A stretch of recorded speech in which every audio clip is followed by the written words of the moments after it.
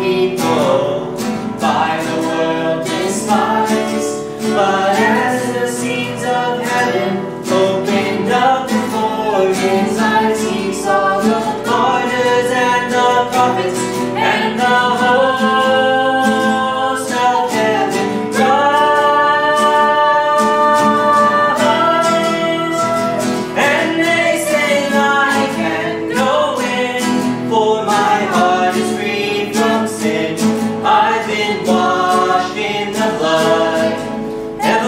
everlasting life to live.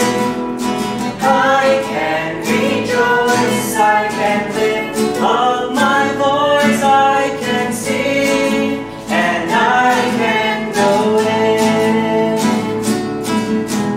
I can rejoice, I can lift up my voice, I can sing, and I can go in.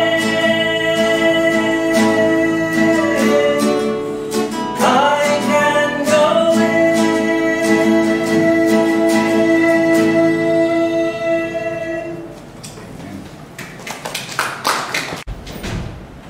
Our subject this morning will be in the form of a question.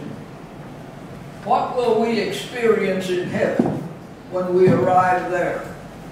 Secondly, and what will we be like in our new home? Our scripture reading will be taken from John chapter 14, verses 1 through 6. So if you will all stand, please, in honor of God's Word. We'll read from John 14, 1 through 6. The scriptures are printed in your bulletin.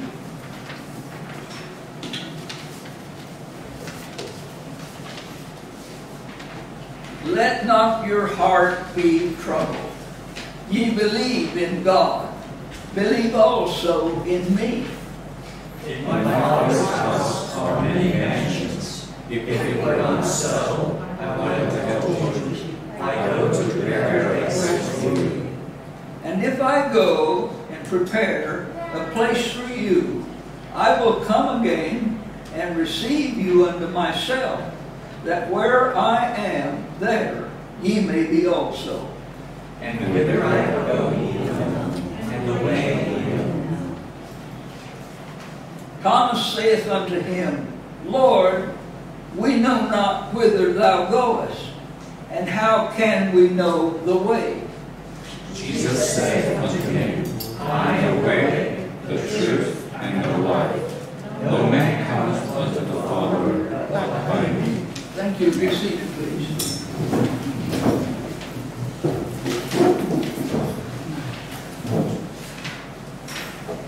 There are two subjects this morning. First of all, some facts about our new bodies in heaven. And secondly, the resurrection of our Lord Jesus Christ. What will our new bodies be like when we reach heaven and our bodies are made new? And I have a number of things that I've discovered in the scriptures, and I want to share those with you this morning. First of all, our new bodies will be new, but they will still be the old body made new.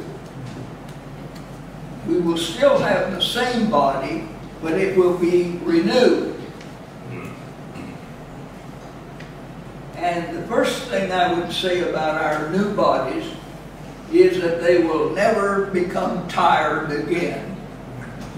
The scripture for that is Revelation 14:13.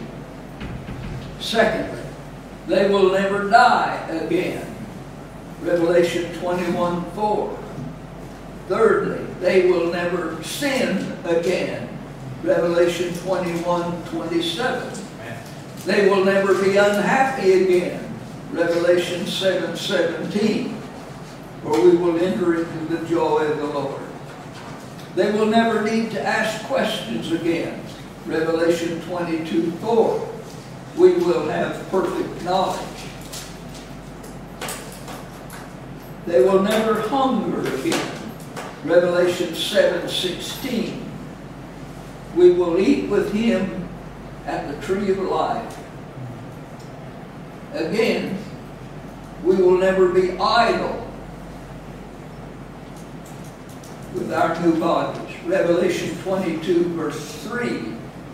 We will have responsible service for our Lord when we get to heaven. Then again, they will never become tired. Revelation 14:13. The Bible tells us there is rest for the saints. with service. Then they will never know pain again. Revelation 21:4. We will have perfect bodies. They'll never be sick again. Then we will never have health problems again. Our new bodies will be well forever. And last of all, they will never be homeless again. John 14:2. I go to prepare a place for you, that where I am, there you may be also. That place is the New Jerusalem. And the poet sums it all up, I believe, in a song that I discovered recently. It goes like this. Some glorious morning, sorrow will cease.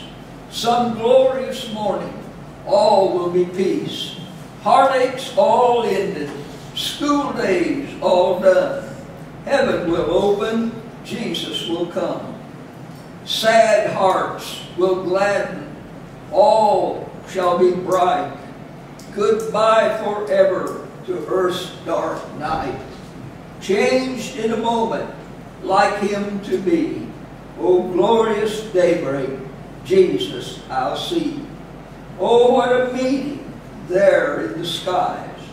No tears, nor crying, nor shall dim our eyes. Loved ones united eternally. Oh, what a daybreak that morn will be. Some golden daybreak, Jesus will come. Some golden daybreak, battles all won. He'll shout the victory, break through the blue. Some golden daybreak for me and for you. It's going to be a wonderful day when the Lord comes for us. And I believe the rapture of the saints is very, very near. All the signs point to it. All the preachers are preaching on it. All the people are expectant. And they will not be disappointed. He will come. And he'll catch us up into glory. Now I want to move over into the fact that unless Jesus rose from the dead, none of these blessings that I mentioned will be true. But he did rise from the dead. He is alive right now. And Luke begins his gospel by showing that the disciples had the evidence of their own senses. There was a great scientist by the name of Faraday, and some newspaper people came to Mr. Faraday and said, Mr. Faraday, would you give us your suppositions about life after death? He said, speculations? I know nothing about speculations. What I do know is that my Lord rose from the dead, and he will bring me with him in his glory. Amen. So the disciples of our Lord had a privilege that we don't have. They were in the physical presence of the Lord, and we have to wait to get to heaven for his physical presence. But we have his spiritual presence with us all the time. First of all, they saw him. That's the evidence of sight. And he was seen of Cephas, then of the 12. After that, he was seen of above 500 brethren at once. They saw him. We call that physiognomy. Then secondly, they heard him. That's the evidence of sound. We call that phrenology. Acts 1:3, to whom also he showed himself alive after his passion, that is his death, by many infallible proofs, being seen of them 40 days, speaking of the things pertaining to the kingdom of God. That's called phrenology. Thirdly, they touched him. That's the evidence of somatology. John 20, verse 1, that which was from the beginning, which we have heard, which we have seen with our eyes, which we have looked upon, our hands have handled of the word of life. So mythology is empirical knowledge, practical experience. And then, last of all, they ate with him. That's the evidence of substantialism. Luke 24:36. And as they thus spake, Jesus himself stood in the midst of them, and saith unto them, Peace be unto you. But they were terrified and affrighted, and supposed that they had seen a spirit. But he said unto them, Why are ye troubled? And why do thoughts arise in your hearts? Behold my hands and my feet, that it is I myself. Handle me and see, for a spirit hath not flesh and bones, as ye see me have. And when he had thus spoken, he showed them his hands and his feet. And while they yet believed not for joy, and wondered, he said unto them, Have ye here any meat? And they gave him a piece of broiled fish, and of a honeycomb. And he took it, and did eat before them. Now, a spirit does not eat. He ate with them. I want to move on now to the all-encompassing range of facts. People today are of a doubting mind, and the only thing that will dispel doubts is facts. So we can go to the Bible and we can discover the facts that they permeate every part of society. One fact after another. And I list them here. The all-encompassing range of facts as they relate to the resurrection of our Lord from the dead. First, his resurrection is a scriptural fact. 1 Corinthians 15. But now is Christ risen from the dead. Again, it's a philosophical fact. His words, never man spake like this man. The philosophers have to agree. Philosophy is taken from two Greek words, philo, sophia. Philo is the word for love in Greek, and sophia, the word for wisdom. So philosophers claim to have the love of wisdom. If they have the love of wisdom, then they will believe that Jesus rose from the dead. Thirdly, it's a ceremonial fact. Baptism and the Lord's Supper are two ceremonies in Romans 6 that portrays his death, burial, and resurrection. Then it's a prophetic fact. Psalm 16:10 declares, Thou wilt not leave my soul in Sheol, the abode of departed spirits. Neither wilt thou suffer thine Holy One to see corruption. Psalm 16:10. Then fifthly, it's a historical fact. Acts 1:3. He showed himself alive after his passion. Then it's an institutional fact. We have the Lord's Day delineated into two parts, AD and BC. Anno Domini, the year of our Lord. Jesus changed the calendars. The times were changed with his birth. It's an institutional fact.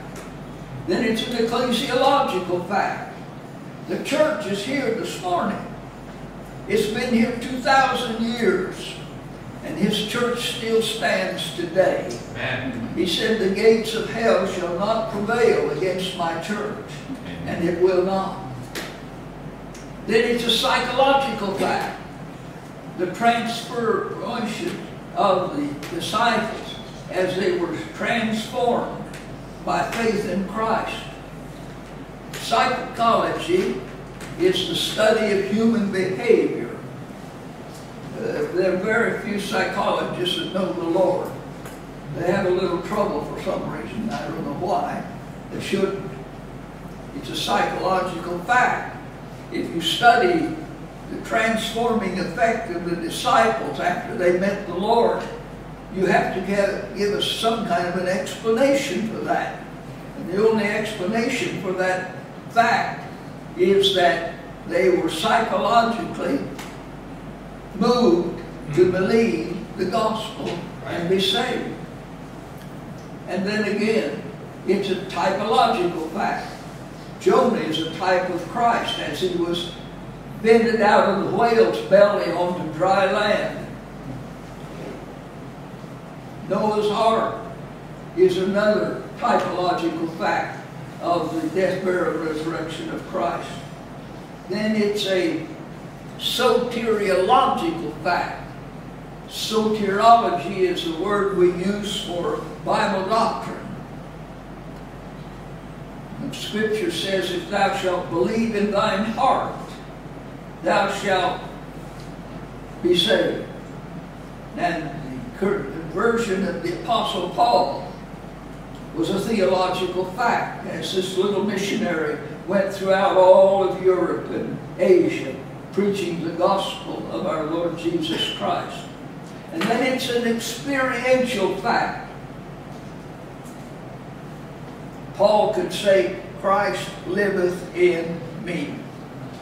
I can say that this morning. Christ liveth in me. Amen. I know that. Nobody can take that away from me. In the coming days, they may chop my head off. They may burn me at the stake. But they cannot take away what and who lives in my heart. Amen. I know Him. He is in me. He is in me 70 years now as I have preached the gospel. And for 96 years He has lived in me. Then it's also a literary fact. Benjamin Franklin was a very witty individual, one of the founders of our country in America. And he went to England, and there he visited a lodge of unbelievers who scoffed at the resurrection of Christ. And each person that came was invited to give a story. And so he came, and they invited him to tell us his story. And he said, I want to tell you a beautiful story. And he gave them the gospel story of Luke and the gospel story of Boaz marrying Ruth. And when he related the glorious, beauteous story of Ruth from the Gospel of John, they clapped their hands and they said, that was a wonderful story. We have never heard that story before. Where did you get that story? He said, my friends, it's in the Bible, but you don't believe. And they were astonished to know that they had lauded and glorified the Bible story as they were unbelievers. Then last of all, it's a judicial fact. At this time, the ignorance God winked at, but now commandeth all men everywhere to repent, because He hath appointed a day in the which He will judge the world in righteousness by that man whom He hath ordained, whereof He has given assurance unto all men, in that he hath raised him from the dead. We do not worship a dead Christ. We worship a living Lord. Amen. And then it is a judicial and essential fact. We read, if Christ be not raised, your faith is vain, and you're yet in your sins. But he has been raised. He is alive today. And these facts that I've just related to you, in every realm of society, are incontrovertible, undeniable, and irrefutable. Now I move to another line of evidence.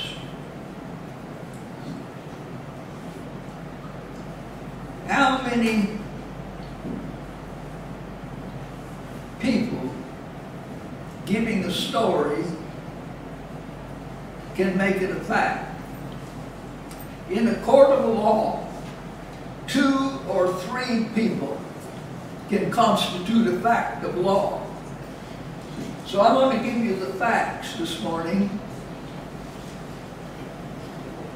and you can just count them as we go along. They're all found in this New Testament, and every one of them testifies to the resurrection of Christ from the dead. We call those epiphanies. Epiphany means an appearance or a sight. He was sighted by a great many people after he rose from the dead. We'll start with Mary Magdalene in John 20. Mary Magdalene saw Jesus after he rose from the dead. Mark 16:9. Then secondly, to the women returning from the tomb, the empty tomb, in Matthew 28. Then thirdly, he was seen of Peter later in the day, Luke 24:34. Then he was seen of the many disciples going to Emmaus in the evening, Luke 24:13. Fifthly, he was seen of the apostles, except Thomas, in the upper room, Luke 24:36. These 5 were made on the resurrection day. On the very day that Jesus arose from the dead, these 5 different groups of people all saw him alive. Now I move on to 5 more. Number 6, to the apostles a week later, Thomas being present, John 20:24. And then 7, in Galilee to the 7 by the lake of Tiberias, John 21. Then in Galilee on a mountain to the apostles and the 500 believers. 500 believers saw him at one time. And they were all still alive at that time, so all one had to do in biblical times was just go to any one of these 500 men and they would be told, yes, we saw him alive from the dead. Then to Jerusalem, to the Apostle James, 1 Corinthians 15:7. And then again at Olivet and at the Ascension, Acts 1:3. These 5 were made during the 40 days from the resurrection to the Ascension. Now we have 5 more. That will make 15. To Paul near Damascus, Acts 9:3. Then to Stephen outside of Jerusalem, Acts 7:55. And then again to the Apostle Paul in the temple, Acts 22:17. And then to Paul on a ship in the Mediterranean Sea in Acts 27. And then to John, the Apostle, on the Isle of Patmos in Revelation 1:10. These 5 were made during the next 50 to 60 years after his resurrection. Now, if it only takes 2 or 3 witnesses to make the fact of a statement, then we have 15 witnesses here, plus 500 at one time. How many facts do you need? Right. Actually, when you read the Bible, you can read it one time in the Bible and that makes it a fact, if nobody else did. But here are 15 different people, one of them being a group of men, 500, all testify that they saw Jesus after his resurrection from the dead. So how many proofs does a person need to believe the testimony of that many people? These were honorable people. These were people that testified to the truth. Their witness is indisputable, undeniable, and unassailable. So I quickly go through my outline. The Old Testament foretold it in prophecy, Psalm 16, 9 through 10. In type with Isaac, in Genesis 22, 2. Secondly, Christ himself predicted it. John 10, 17. I have power, he said, to take it up again. I have power to lay it down again. My Father hath given me this power. Thirdly, the New Testament records it. It's a historical fact. Acts 1:3. It's the basis of all Bible doctrine. The whole structure of Christianity rests upon the teaching that Christ rose from the dead. 1 Corinthians 15:14. If Christ be not risen, then is our preaching vain, and your faith also vain. In the fourth place, the empty tomb demands it. The tomb was empty, Luke 24. And the question comes then, what became of the body? If Jesus was buried in a tomb, and they found the tomb was empty, what happened to the body? There's only one conclusion we can come to.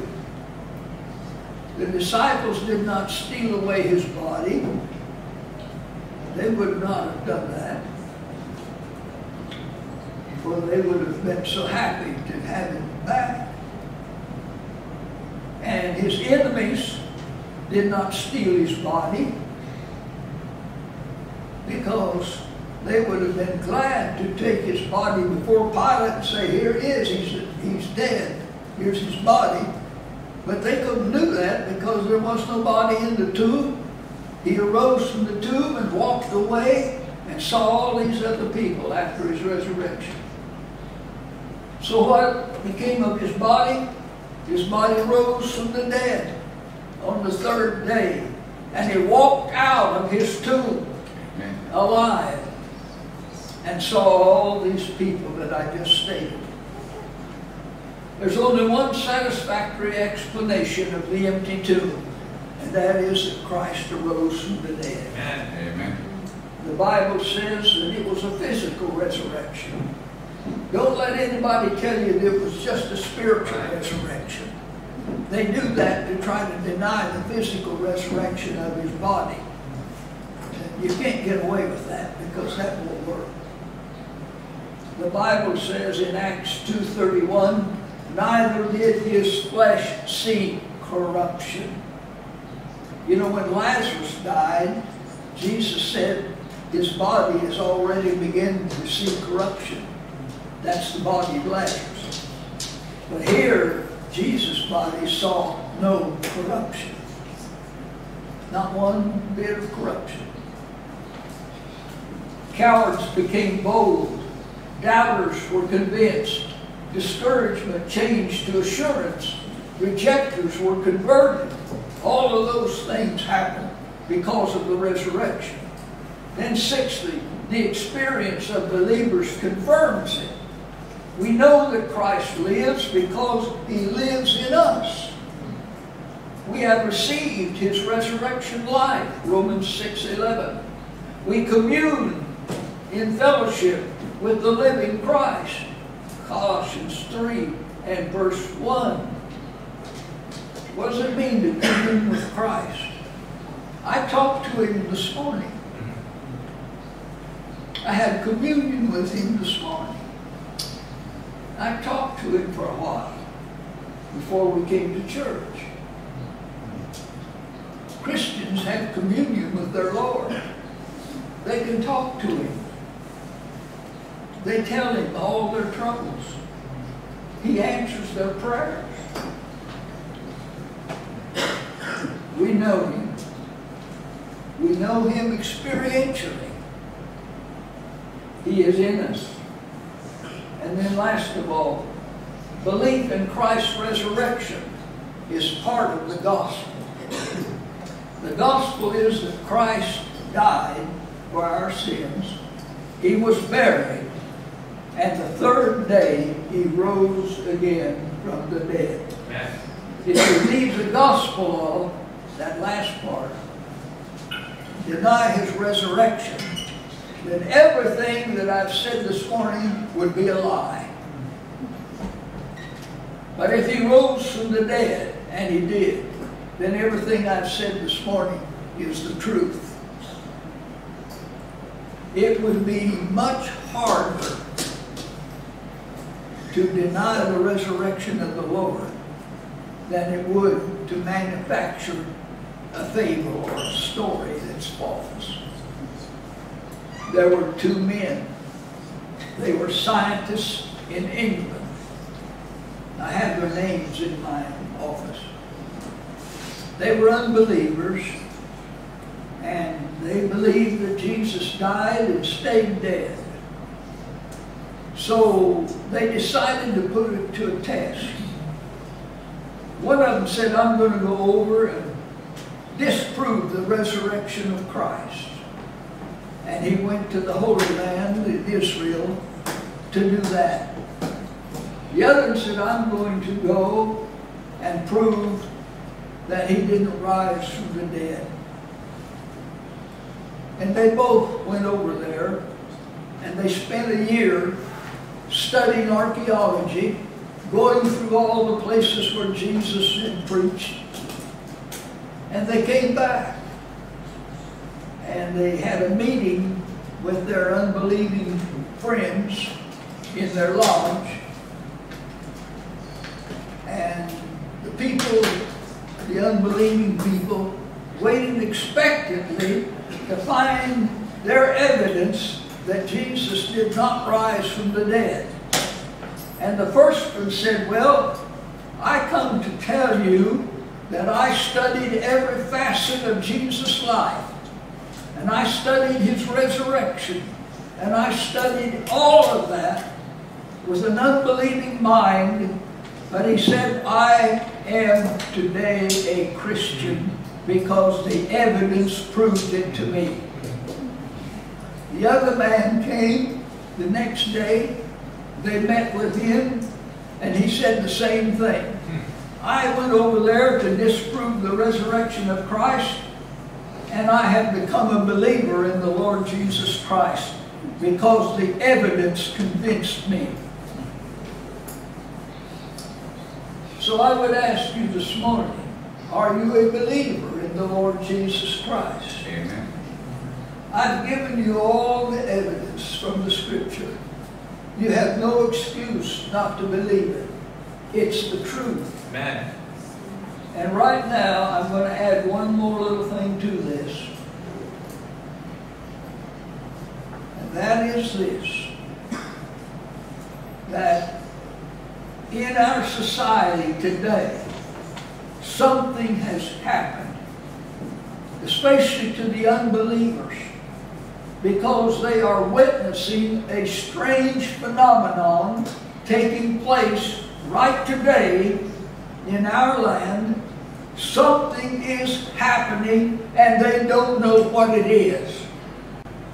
Even the unbelievers are sensing that something is going to happen, but they don't know what. I can tell you what. Jesus is coming back. He's coming back soon. It wouldn't surprise me if he came back today. For the Lord himself shall descend from heaven with a shout, with the voice of the archangel, and with the trump of God. And the dead in Christ shall rise first. And we which are alive and remain shall be caught up with them to meet the Lord in the air. And so shall we ever be with the Lord. He's coming, folks. That's the main part of my message that I wanted to bring this morning. He is coming. Amen. He's on the way. I don't know when he will come. I cannot set a date. But I know he's coming. I feel it. I sense it. I'm sure of it. I'm waiting to meet him in the air as we're caught up into his presence. If you don't know him, trust him today, and he will save you and give you joy and life eternal. And you'll never know the meaning of death. You'll go to be with the Lord. Let's bow together as we stand for prayer.